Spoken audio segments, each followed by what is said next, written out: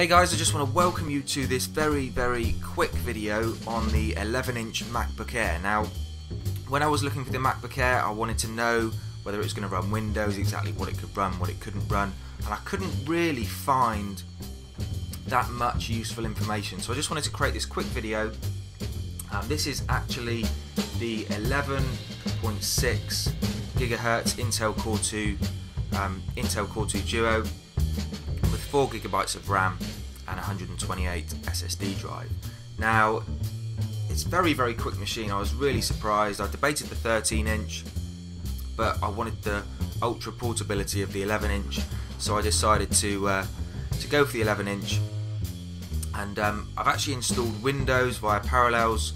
I've got everything installed on here. The machine is really speedy. Just look at the activity monitor. CPU's doing nothing. I've got nothing running at the moment apart from Camtasia, which is recording the screen, with system memory, and we've got loads of memory free. Disk activity, there's not a terrific amount going on. I have just shut some applications here, which will be why that's like that. I have actually just had Windows running. Disk usage, again, I've got 50 gigabytes used with all my apps and things at the moment. So I've actually shut Windows down entirely. I'm going to boot up Windows from scratch. So I've just clicked on there. You can see how quickly it actually is going to boot up. It's really speedy with the SSD drive, I have to admit. I actually don't run anything on Windows that I can run on my Mac. I run keyword research tools and a couple of other things because I can't get the applications. You know, that there isn't such an application that runs on the Mac. This is the only reason I need to run Windows. You see, it's nearly pretty much booted up now. Give that a few more seconds and it should be there.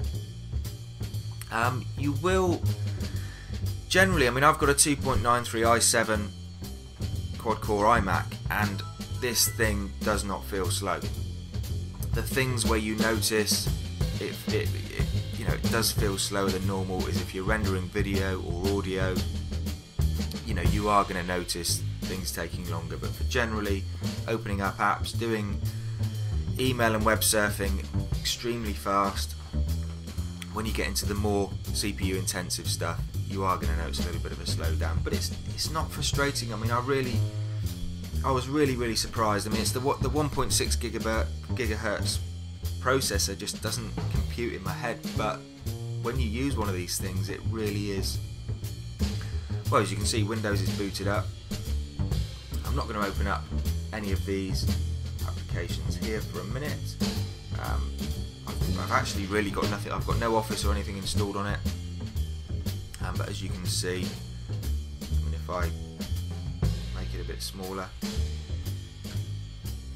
as you can see, there's no lag or anything on there. I'm going to open up a few more applications. iMovie.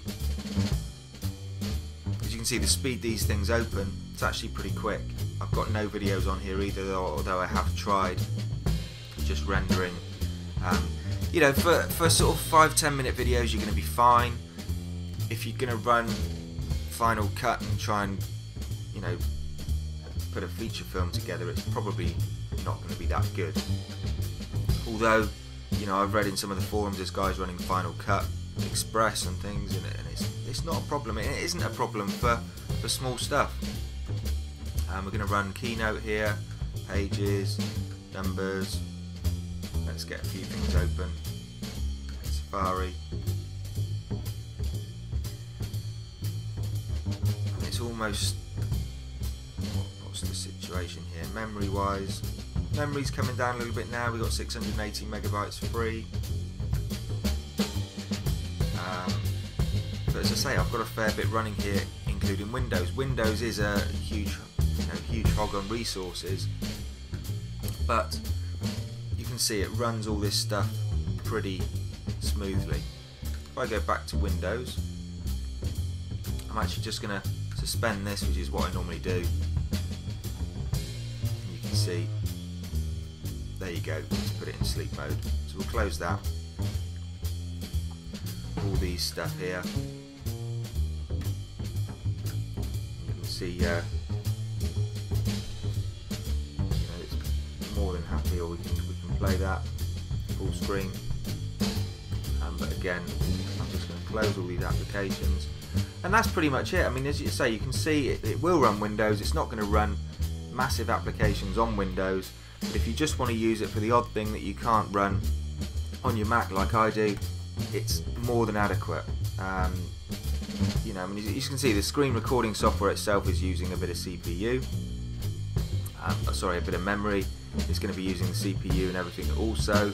So if you take that out of the equation, you know, considering what we've just had running on the machine, I would say for 99% of people it is more than adequate, unless you're doing really heavy video editing on it.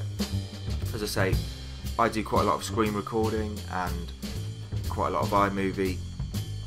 For a 5-10 minute video, absolutely brilliant. Anything more than that, yeah, you might want to be looking at the MacBook Pro, or something with a slightly better processor, more powerful.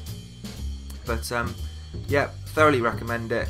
I was a bit worried to begin with, but you know, this machine really is awesome.